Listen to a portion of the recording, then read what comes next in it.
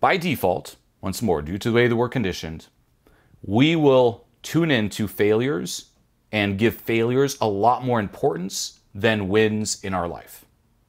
Okay, when we succeed at something, it's kind of like, well, yeah, of course, okay, I succeeded. And as soon as we fail at something, we loop on it, we self-attack, we make it this huge deal, and that's just how it works. To the point where a lot of people, if you ask them, so, what are some of your wins recently? What are some of your successes recently? What are you proud of? They can't answer it. Okay, they haven't been collecting them, and they're not riding that wave of momentum. So here's one thing that I had going for me back in the day. Okay, this is one of those unfair advantages. There wasn't this thing called social media. Okay, yes, there was the internet, and there were these forums. It was like V-Bulletin forums, like text forums only. And then, of course, you could do some photos, but that's all there was. Okay, there wasn't this thing called social media. There wasn't this abundance or overabundance of information. And not just that, but the bar was a lot lower. Okay, so here's what happened in my journey.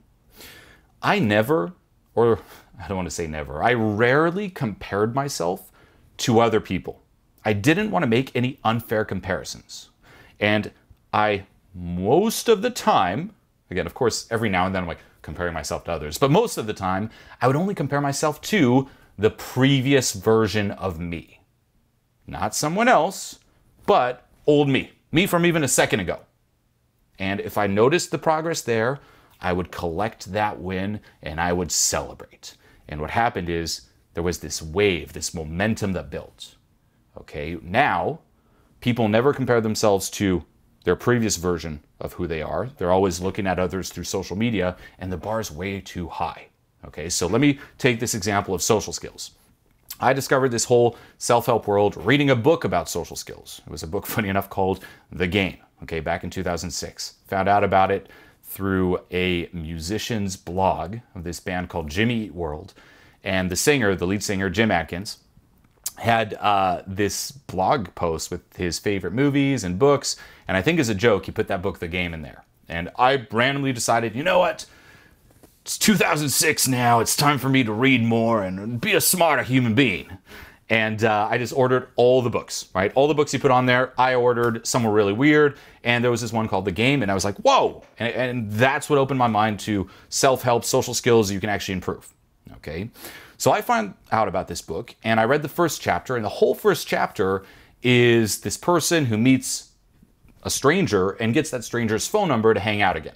That was the whole first chapter. It ends with, here's a napkin with my phone number. And that's the end of chapter 1. Me reading that blew my mind. I was like, oh, and he got the napkin? The napkin with the phone number? Oh, like blew my mind. I was like just blown away just from a napkin with a phone number. And reading that, I was like, man, in my wildest dreams, if I could just get a phone number and a napkin, if I could just get that napkin, my life would be complete. That there is how, you might be hearing this now and be like, oh, just a phone number? That's how low the bar was. Now, what did that mean? Instead of placing the bar so high and anything that doesn't live up to that, I start self-attacking and beating myself up over, I'm like, every little win is great. It's getting me closer to the napkin. So first time I said hi to someone, a stranger, I'm like, hey, nice to meet you. 30 seconds, I celebrated that for days, for weeks. Like, oh my gosh, can you realize I just said hi to someone? This is crazy, right? First time I talked to someone for longer than 2 minutes. Went crazy over that. I was like, I am winning at life, right? I am the master of the universe. That's what I was thinking. And I would just ride all those little wins. Little wins now that people are like, oh, that's nothing. Not for me. Nowadays, once more, the bar is way higher, right? You're hearing that like a phone number on a napkin, lame. What's that? Why would you even celebrate that? But that's what got me to where I am here today. Because by collecting all those little wins, that wave, that momentum, it builds and you just keep on going. People are like, how are you still motivated? That's how. Ride the wave, okay? Now, this doesn't take away from goals. Have big goals, have huge goals. But along the way, collect every little win, no matter how small. And I started going overboard with this to the point where every little thing that I would do would be a win, right? I wake up, I start brushing my teeth. Brushing my teeth, that's a win. You know, walking down the street, that's a win. I even had a friend who worked with me for a while, and I remember vividly, we were on a plane, and he pulled out his iPad and he started typing, and with every word that he would type, he'd be like, oh yeah, look at that. Yeah, that's like collecting wins as he types in the words correctly, right? It's like, oh yeah, hello, look at me type hello. Oh yeah, right? Like, look at me reading through these comments here. Oh yeah, ride the wave, says Nick. Look at me saying Nick, pronouncing his name perfectly, reading that comment perfectly. Every little win. Lower the bar, okay? And don't make unfair comparisons, meaning compare yourself to previous you. Hey, you versus yesterday today. Can you read a comment better than yesterday? Yeah, there's a win. And actually take time to celebrate it. Take time to pause and pat yourself on the back. People like cringe when they hear this or even try to do it. They're like, good job, good job. It's like, no, own it. Like, actually celebrate. That's what keeps you going. It's not the self-attack, okay?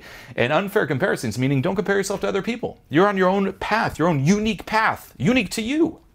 People are like, I'm behind that person, I'm ahead of that person. You don't know, and you can't compare yourself. They're not you. That's an unfair comparison.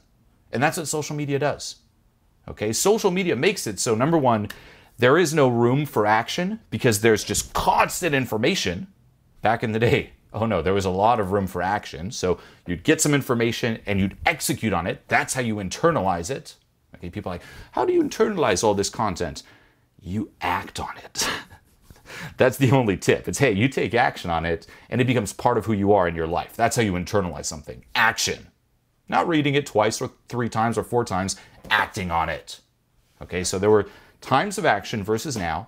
And secondly, you weren't as involved in all these other people's lives, right? And, you know, your friends, people you follow, strangers even, like, you didn't know so much about them, right? So you're not like, oh, I want that. Oh, I want to be like that. Oh, that's what they think. And a lot of it, too, is skewed on social media. It's not reality. So people are making these comparisons and then self-attacking, okay? Sure, be realistic. Don't go delusional to the point where you're failing and you're like, king of the universe. No, but by default, understanding that you focus more on failures than wins, proactively force yourself, force your focus, force your RIS onto the wins, no matter how small. Okay, you should be riding once more this wave of just, I'm awesome, I'm winning, everything's a win, I'm awesome, I'm winning, look at that, I'm celebrating, this constant state of win, celebration, just proud and just crushing it. Like, this program is such a game changer. The way everything's structured and the material, it's been already, even for me, it's just been, I'm noticing a crazy change in the way that my whole life's like playing out. What you put together is just incredible. There's nothing like that. I've just jumped like a million levels. It's just been a complete 180 for my experience of existing. That's awesome.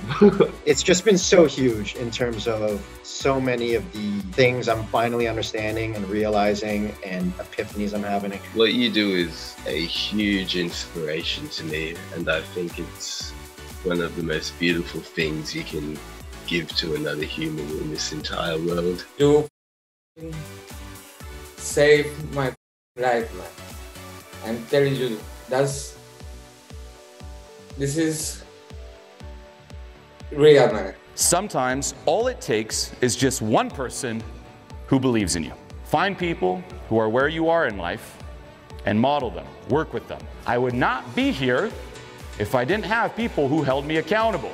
Wow. I just felt a click and things are changing. This program was just top notch. Seriously, like, this is a masterpiece. This is perfect. Everything, the way it's set up, the live calls, like all the support from the coaches is incredible. It's been nuts. I just had my tears of joy. This was the best decisions I ever made. Thank you for creating something wonderful like this. This program was phenomenal. This program was amazing. This program has definitely changed my life. I know for a fact I'm in the right place. This is exactly what I was expecting from the program. It's been spectacular. I feel really lucky to have found you. Thank you so much, Julien. It's worth every dollar.